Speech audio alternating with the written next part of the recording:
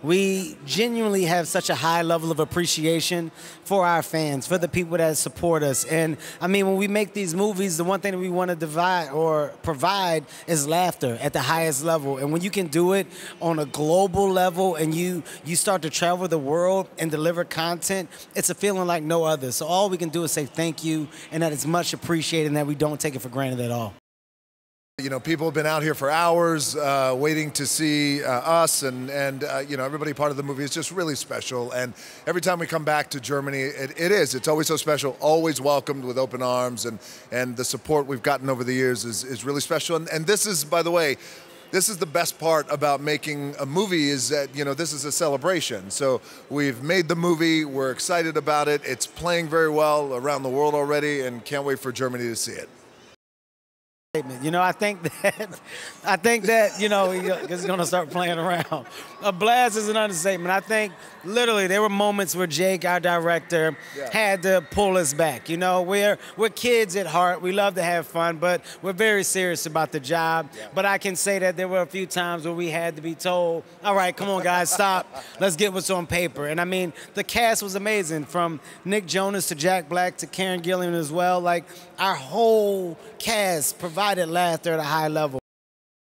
You know, with a movie like this, casting was so critical, and we feel that we had the perfect cast. The perfect person to play Fridge is of course Kevin, and Jack Black playing a 16-year-old girl, Karen Gillan coming in, being amazing with Martha, and everybody. So the cast was perfect, and this idea that this cast then becomes teenagers and playing teenagers and the insecurities and trying to be cool and you're not cool and going through everything. So that made it all come together very perfectly.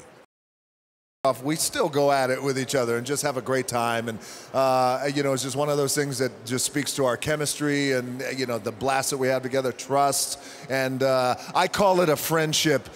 Kevin likes to call it a bromance. I think it's a little inappropriate. That's absolutely incorrect. I call it like a manly. That's 100% incorrect. I call it two buddies hanging out. Friendship. I don't. Yeah. As we say it here in Berlin. I call it manly, friendship. as we call it here in Germany, manly friendship. Kevin calls it unse, two cowboys on a mountain. That's not. I don't say that. So I don't say that. I've been to Berlin a bunch of times. It's one of my favorite cities to come visit, and you know, I was really glad to see all the fans come out tonight to support Jumanji. It's incredible. You dream of being a part of casts like this, to get to work with directors like Jake Kasdan, and for it to happen was a dream come true, and for it to be the continuation of a film that I loved so much growing up, the original Jumanji, I think made it all that much sweeter. And I think the fans of the original are gonna love this movie, and new fans, being able to introduce Jumanji to these new fans is really special as well. You know, one of the main themes in the movie is friendship and teamwork, and so I think, you know, it was a good thing for me to be able to show up and help, you know, get our team to sort of gel and be a group that helps each other through these situations. My first day on set was really special because you know, they all made me feel very welcome, and it's a little intimidating when you walk into a set with this many people, but it was a great time. You know, it's been great, and I think that there's a great enthusiasm for Jumanji here, and everyone's just been wonderful.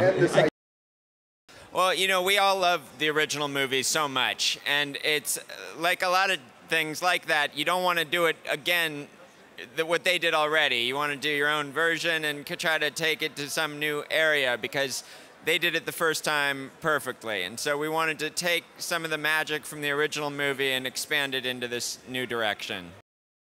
Jack is absolutely one of my favorite people to work with ever, and we've made a few movies together, and I always look to him, and whenever I start something new, one of the first things I think about is, what could Jack do? And this one had a perfect thing for him to do, and something we've never seen him do before, which is that he's playing a 16-year-old girl. If you're making a movie with them, it's supposed to be funny, you're really lucky, because those guys are just deeply, deeply funny. And I tried to encourage as much from them as I possibly could get and figure out how to, you know, tell our story, but it's a total pleasure working with people like that.